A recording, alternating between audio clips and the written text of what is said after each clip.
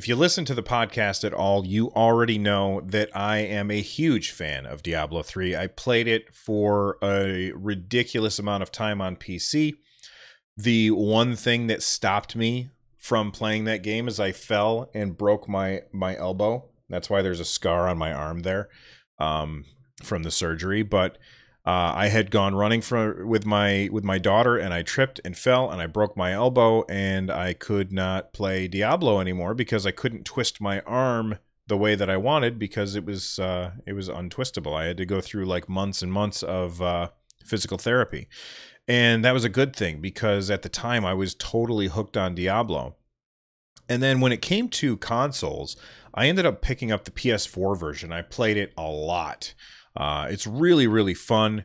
Well, actually, when I first got it, I bought it and then I immediately regretted it. And I didn't play it for probably a couple of months. But then I sat down and played it and I got hooked, and I was playing it a lot, and I was having a ton of fun with Diablo, going through and hanging out with Deckard Cain and checking out New Tristram and all of the crazy things that happen in that game.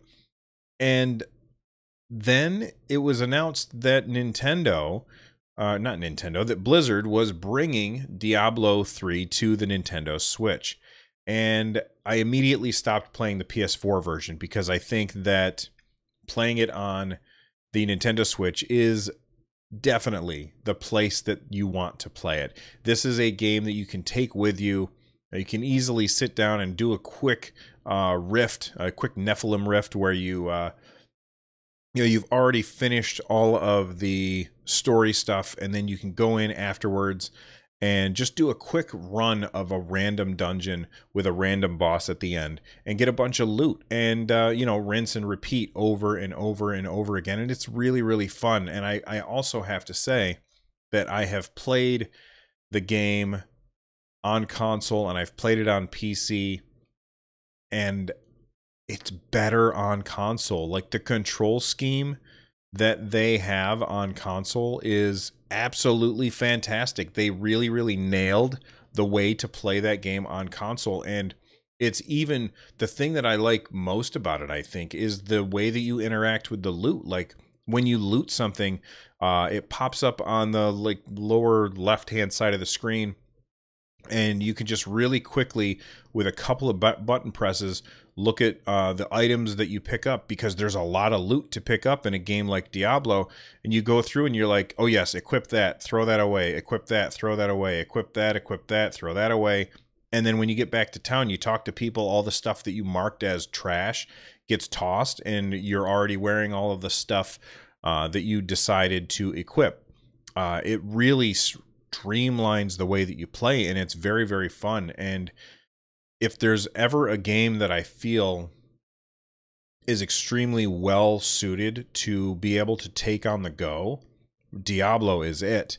And I'm excited for Diablo, but there was a little bit of confusion about whether or not we would be able to play Diablo with or without the Nintendo Switch Online, because there's quite a few what's the word I'm looking for? There's quite a few games now.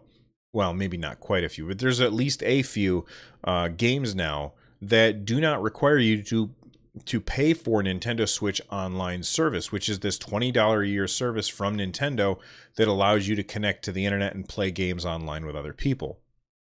Up until now, it's pretty much been, okay, everybody can play anytime, but last month Nintendo introduced the service and said from here on out you got to pay to play.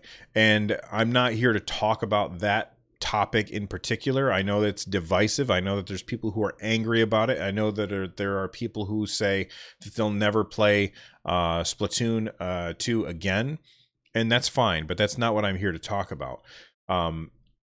Games like Fortnite and Arena of Valor, and I could be wrong, but I think Paladins, like those games, these are all free to play games, and none of them require you to pay for Nintendo Switch Online in order to play online, which is very nice of those guys. I appreciate that, although I pay for Nintendo Switch Online.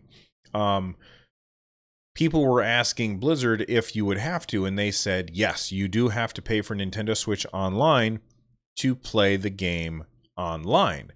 And that made people a little curious. They were like, well, hold on, what does that mean for seasons? And if you don't know what I mean, in Diablo, there are seasons. So basically what will happen is they will give you a set of goals every season, and you make a brand new seasonal character, and that character can only play with other seasonal characters, and you can't get stuff from your main character. That way it kind of puts everybody on a level playing field, and then people start racing to finish this these tasks off.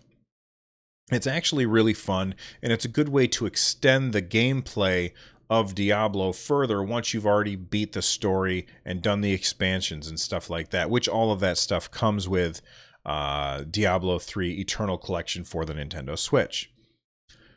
And people were they were upset because in order to play seasons, you don't need to play with other people. You can play with other people, but you can also play solo. I did the last season on my PS4 completely solo. Well, I didn't finish it because, shiny things distract me. But I did the last season on my PS4 solo, and I had a blast with it. And people were upset saying, look, I want to continue doing this stuff, but I don't want to have to pay for Nintendo Switch Online, especially if I'm not really playing online. The only online factor is that you connect to Blizzard's servers, and Blizzard sends you the new tasks. Like, that's the extent of the online interaction unless you are grouped with other players. So this was a post from a community manager on the Battle.net forums, Navallicist, I don't know how to say their name, sorry. This posted earlier this month, and they said, "Hey all, I see that there's some confusion about the necessity of the Nintendo Switch online service in relations to the upcoming Diablo 3 Eternal Collection. To clarify, access to playing seasons does not require a Nintendo Switch online subscription. However, access to online multiplayer does. This is identical to the way that gameplay features function for the Xbox One and PS4 versions of Diablo 3 as well.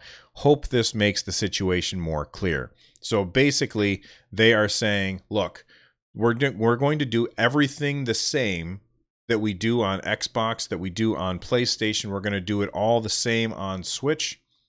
You don't have to pay for the online version of you don't have to pay for Xbox Gold or Xbox Live in order to do the seasons. You don't have to pay for PSN in order to do the seasons.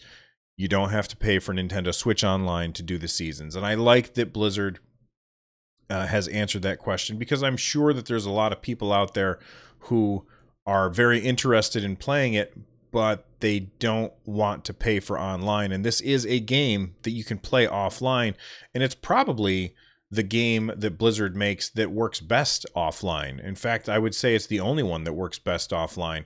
The rest of them really require online stuff, except for maybe StarCraft. And when you're talking about a portable console, that's really important. So good on you, Blizzard, for doing things the right way.